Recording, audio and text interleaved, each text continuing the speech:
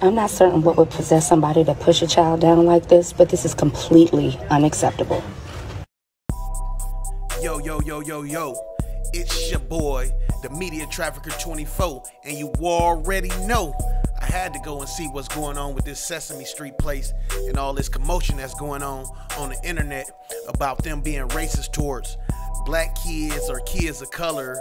And I just want to see myself what really happened, and I'm gonna check out the video with y'all, and then after the videos is over, because they said it's multiple videos, so after the video is over, we gon' critique it ourselves and give our opinion on what really happened. And even Sesame Place didn't put out a apology, or trying to backtrack and say that it wasn't like that. But without further ado, man, let's just go and watch some of these videos and see what they talking about. You already know.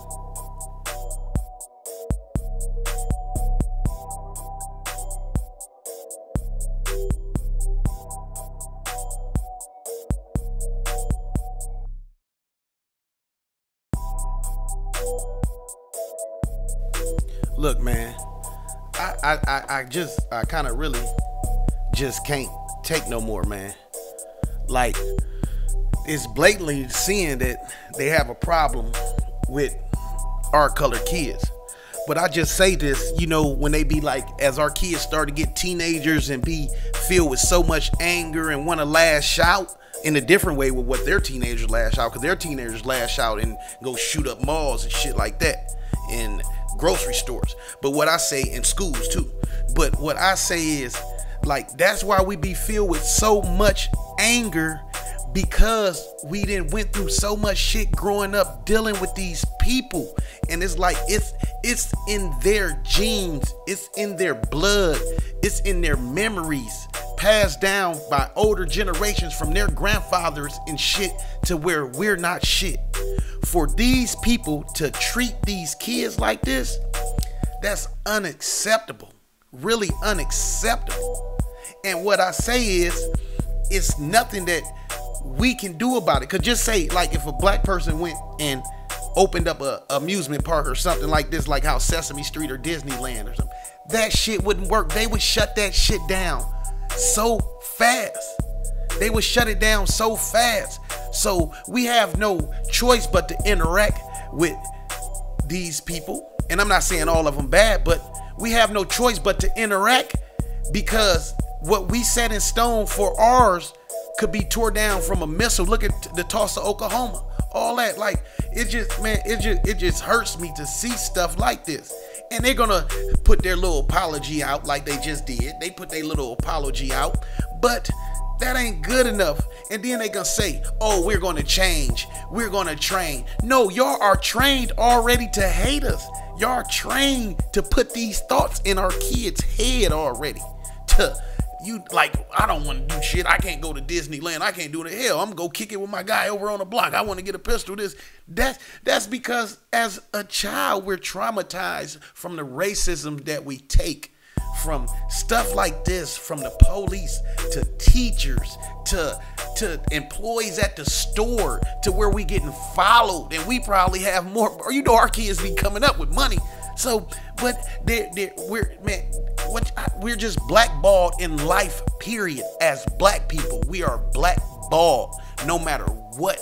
But it's okay for them to steal our dances. I bet one of these little puppets did the nay-nay and the shenay-nay or whatever the fuck. They want to steal our dances, our music, our way of life and everything, but they don't want to accept us into society.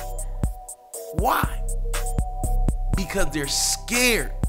And as I say, I'm gonna rewind what I said. Even if we got one of these fucking amusement parks or something, they would find the first way they can tear it down. They would bring so much drama to this thing right here, man.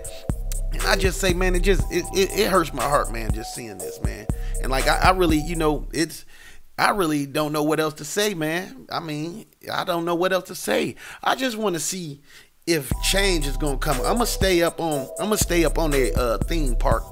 I'm gonna stay up on it, so, and we gonna see what really happened and what they gonna say. Hell, we'll give you a free night.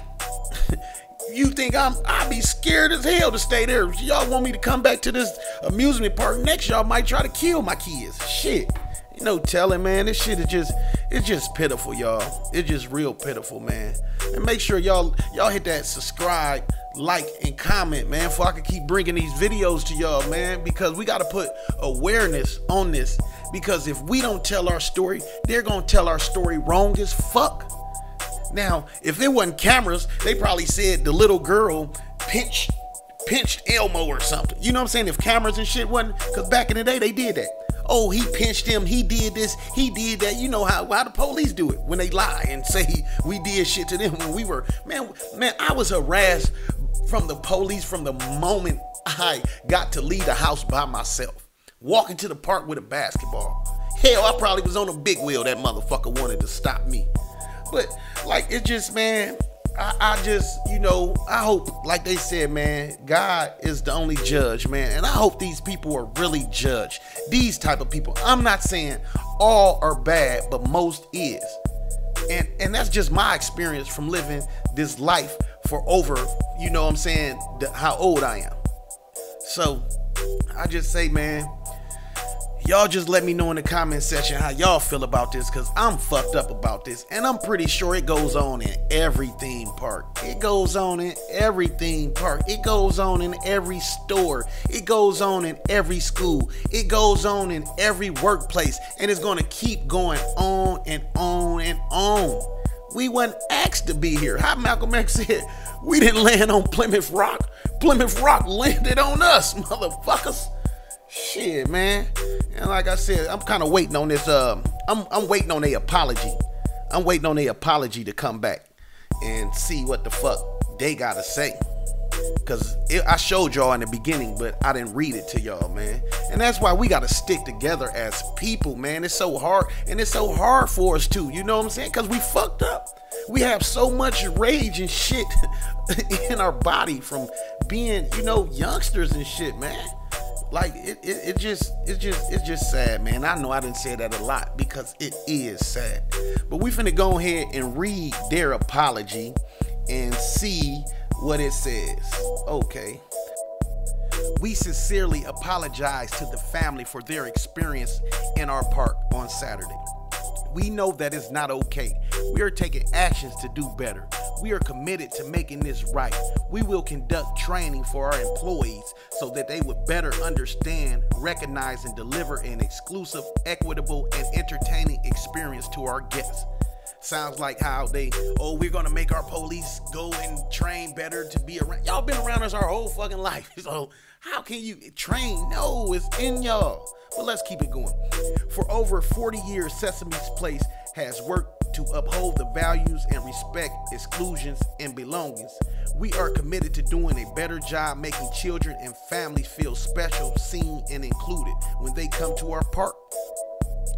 Okay, well, y'all not working hard enough, because evidently I bet you can't see a bunch of other kids that's going through this shit. And like I said, man, it's traumatizing, man. It's traumatizing. Man, it's just hard. It's hard being of my race, a black man and a black woman. And all I can say is, man, I pray for everybody that's involved in this situation, man. And I love everybody, man. So just make sure y'all hit the like, subscribe, and comment. You already know. 24.